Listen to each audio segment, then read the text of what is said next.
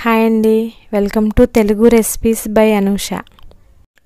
ఈరోజు non veg item KFC chicken fry చేస్తున్నానండి. ఒక బౌల్లో కొంచెం పెరుగు తీసుకుంటున్నాను, ఒక 5 స్పూన్స్. దీనిలో కొన్ని వాటర్ పోసుకొని బటర్ మిల్క్ లాగా చేసుకోవాలి. ఇందులో ఇప్పుడు ఒక చిటికెడు పసుపు, కొద్దిగా ఉప్పు,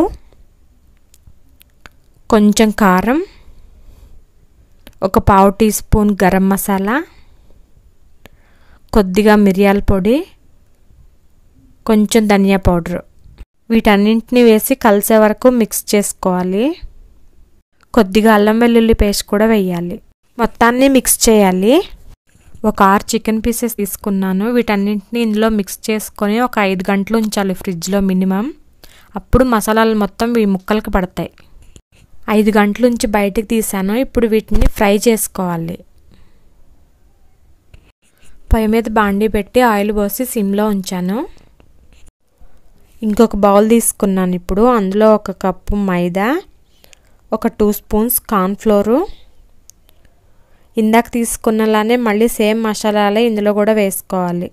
కొంచెం చిటికెడు పసుపు, ఉప్పు, కారం, మిరియాల పౌడరు, గరం మసాలా, ధనియాల పొడి, కొద్దిగా అల్లం వెల్లుల్లి పేస్ట్ వేసి మిక్స్ చేసుకోవాలి.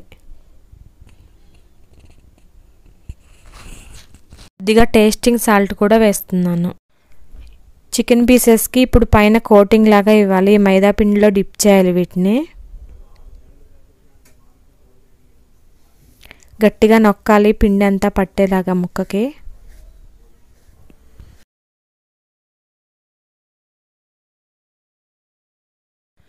కోల్డ్ వాటర్ తీసుకోవాలి. ఒక బౌల్లో ఐస్ క్యూబ్స్ వేసి ఒక గ్లాస్ వాటర్ పోస్తున్నాను.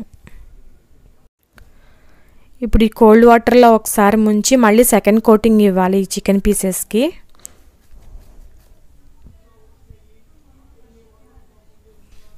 ముందే ఆయిల్ని హీట్ చేసి పెట్టుకోవాలి.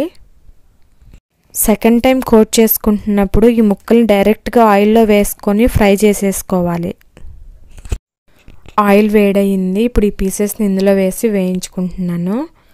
మీడియం ఫ్లేమ్లోనే ఉంచాలి, మంట హైలో పెట్టుకోకూడదు.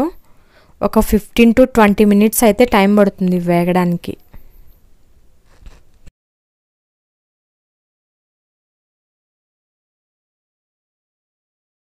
చికెన్ పీసెస్ వేగిపోయినాయి. వీటిని ఇప్పుడు ఒక ప్లేట్లోకి తీసుకుంటున్నాను. కార్న్ఫ్లోర్ వేయడం వల్ల పైన కరకరలాడుతా క్రిస్పీగా చాలా బాగా వస్తాయండి. మీరు కూడా ఒకసారి ఇంట్లో ట్రై చేసి చూడండి. అండ్ ఎలా వచ్చిందో నాకు కామెంట్ చేసి చెప్పండి అండి. ఇదేనండి తెలుగు రెసిపీస్లో నేను చేసిన KFC ఫ్రైడ్ చికెన్. ఈ వీడియో నచ్చితే లైక్ చేయండి, మీ ఫ్రెండ్స్ అందరికీ షేర్ చేయండి, అండ్ నా ఛానల్ని సబ్స్క్రైబ్ చేసుకోండి.